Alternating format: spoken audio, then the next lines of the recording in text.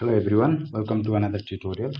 In this tutorial, we will see how we can add additional action buttons in our Power Pages basic form. You can see here, this is a list right on the Power Page. And if I will click on edit, you will see that the edit form will be loaded as a pop-up. And my intention is I want to have an action button here, which will display an action button here, action command. And on clicking of that action command, it will run a workflow to update the status of the uh, status of the record is approved. This is my loan record, and I want to use a action button to approve the loan or change the status of the record using a workflow. So we want to configure a workflow action in basic form in Power Pages. So let us see how it is configured. Directly navigate to the basic form in the portal management app. Let's say I want to configure in the read only form of the loan. This is the form. So let me open this form. And before that, you have to create a workflow.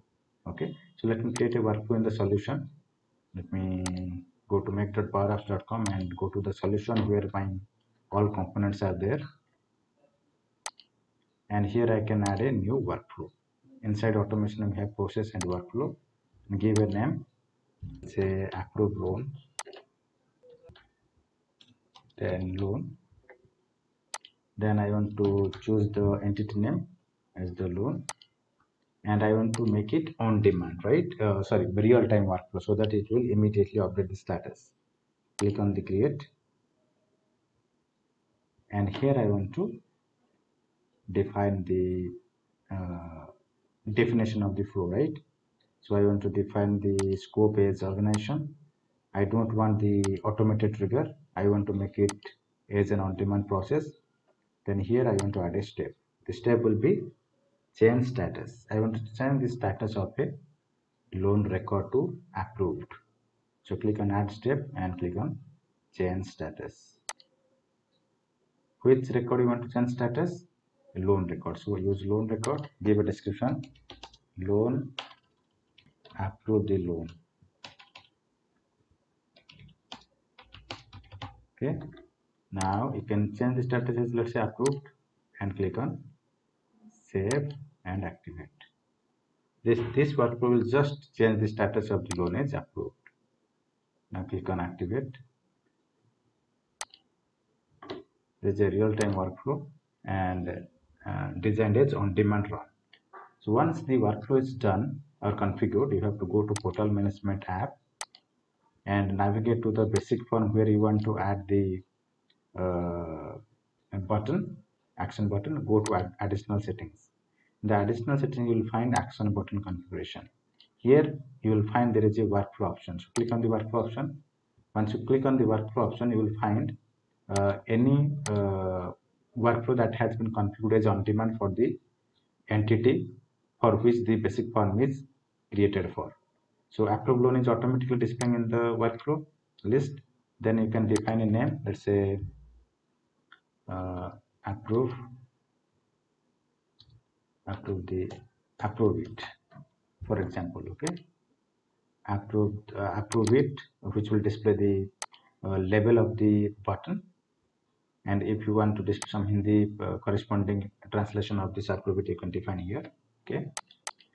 Next is, if you click on advanced settings, it will give more options here to display. For example, where to display the button. Next is, if you go to workflow button, you will find do what you want on completion of the workflow. Do you want to refresh the form or redirect to another page or redirect to a URL?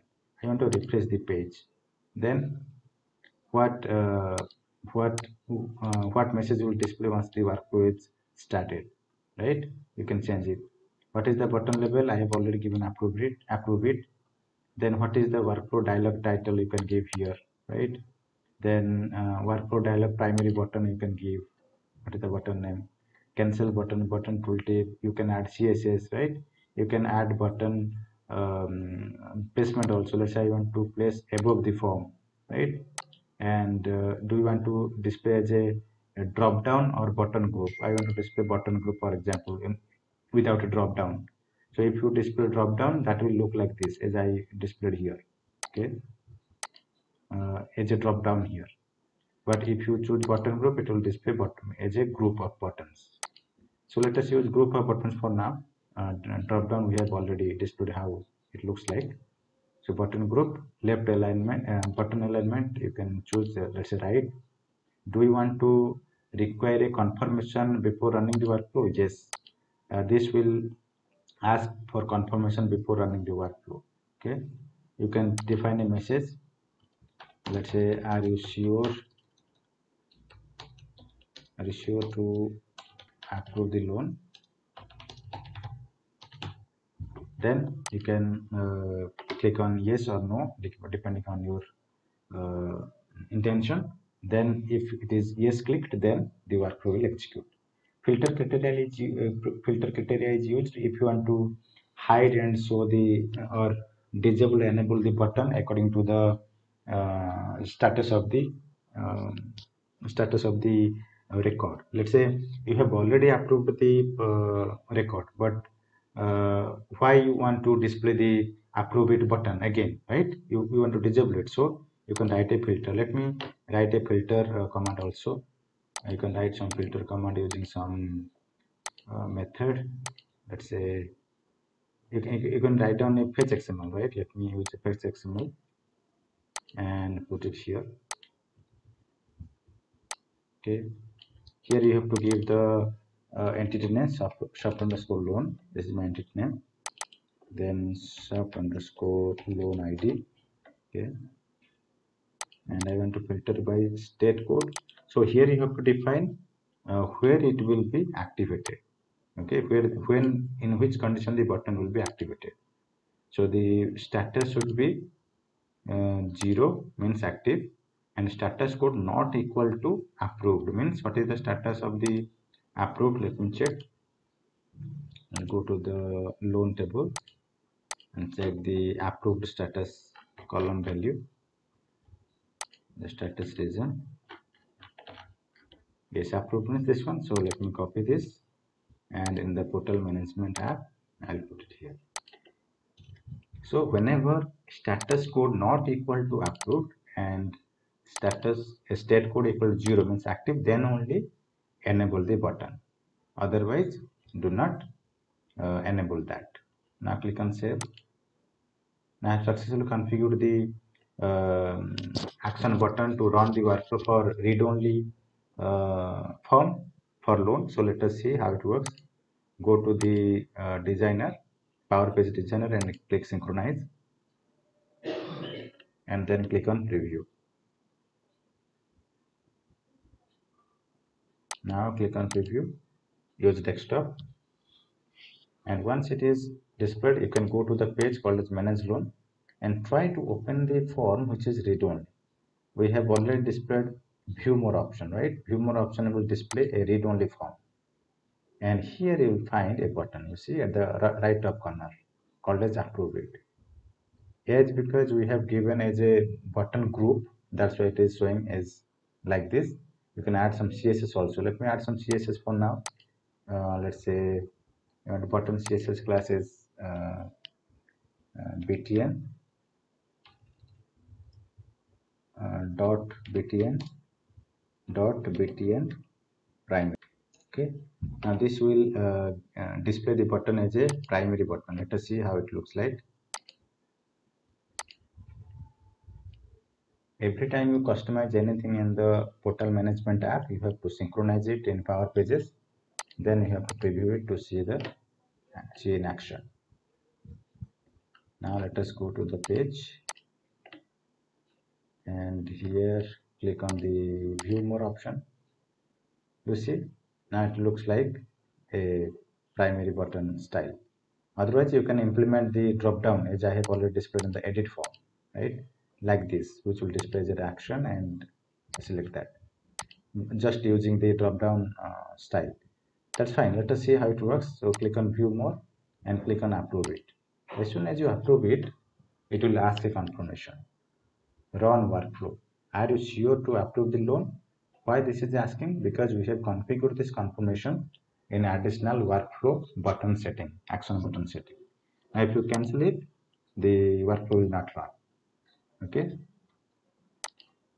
So if you if you click on approve it, it will approve. Click on approve, click on proceed.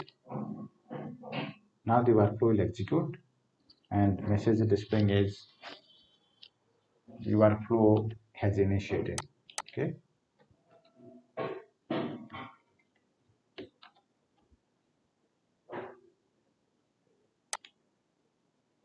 Now let me refresh it and it will be approved. You see.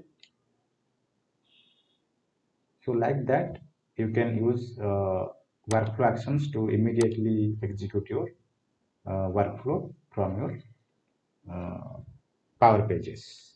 Okay. Let me change the drop down style. Let me go to here and change this to drop down and see how it works.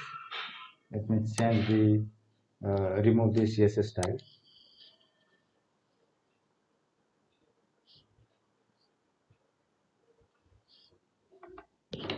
And once it is saved, I can synchronize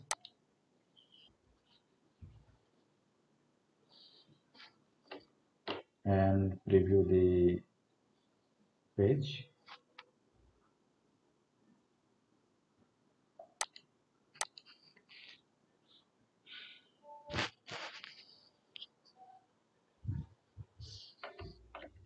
Now go to the page manage loan and check it.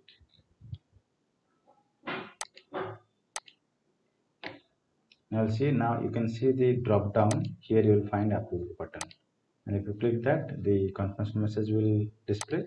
And once you proceed, the workflow will execute and display the message the workflow has initiated.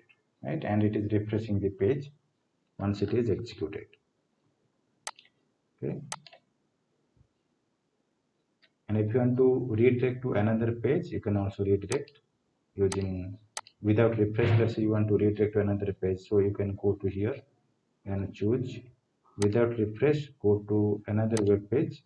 Which web page? Let's say I want to go to manage loan, so I can choose manage loan. Now save it. So it will not keep on the same page, rather it will go to the other page.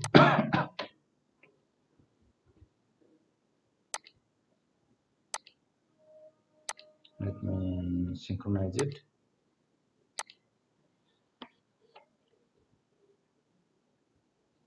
And preview it.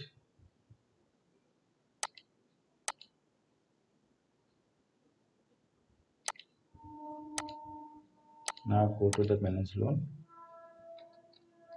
and let me go to another page. Here let me click on view more and click on approve it. Yes, proceed. Now it will update and redirect to manage loan page and it is approved, right? So you see, so depending on your requirement, you have to enable the action commands for forms so that you can achieve whatever command you want to, or you can achieve calling a workflow.